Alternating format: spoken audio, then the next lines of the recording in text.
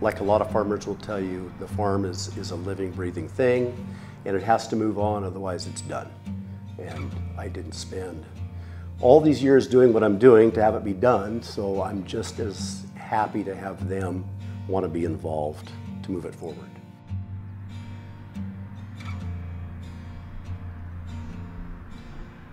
We knew early on that Corey was going to be a farmer. It's just one of those things you just kind of innately know. And one of the first things we would do when he was in kindergarten, we would hand him a 2x6, a pile of nails, and a hammer, and say, go fix something.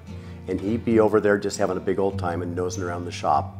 What I learned was abnormal later in life that I experienced, such as I would go to work with my dad. Most kids didn't have that opportunity. And I got to have a relationship that was, really helped develop that passion for the farm. And I think I, in some level, took it for granted because that was just normal for me, having those relationships with those people. You can also, on the grass seed and the wheat, open up the stem and find the seed head before it's become completely exposed, and actually start to count for the future potential seeds to get an estimate of what the crop might look like for the year.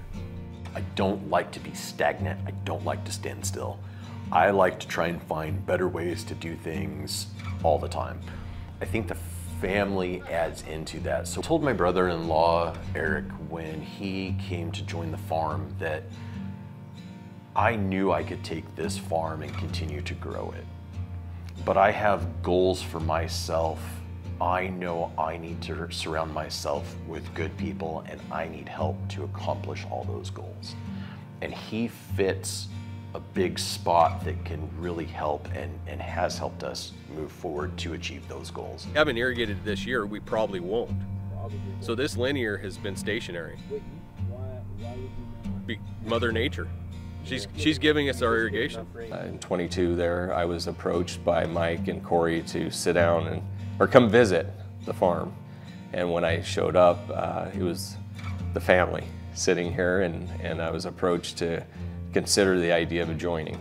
To be very blunt, my statement was I don't have any desire to be a farmhand. I want to be part of the success and the future and the growth of the operation. My wife and I have potential fifth generation, so I wanted to make sure that we were growing that legacy. There's a lot of people trying to tear ag down, and we want to be something that's positive.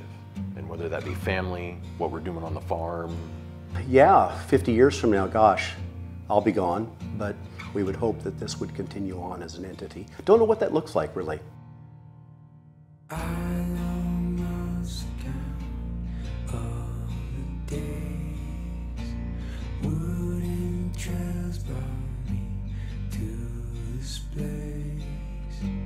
For many moons I've been searching for myself. Now what path will I take? It's not always about being big, but trying to do the right thing and to do it with purpose and take care of the land while we're here to take care of it. We tend to look at our farm as a business, and our factory and our manufacturing plant happens to be outside in the dirt where weather can affect it. I see what the family farm is, and as we grow, which we have to, in order to keep this operation rolling to the next generation and to the next generation, regulatory, tax burdens, different things like that, we have to be larger. We have to keep growing, but we cannot lose, in my mind, we can't lose the soul of what it is, because at that point you might as well just sell. You might as well sell to somebody that's going to become I don't like the term factory farm, but you're going to sell out to a corporatized style operation.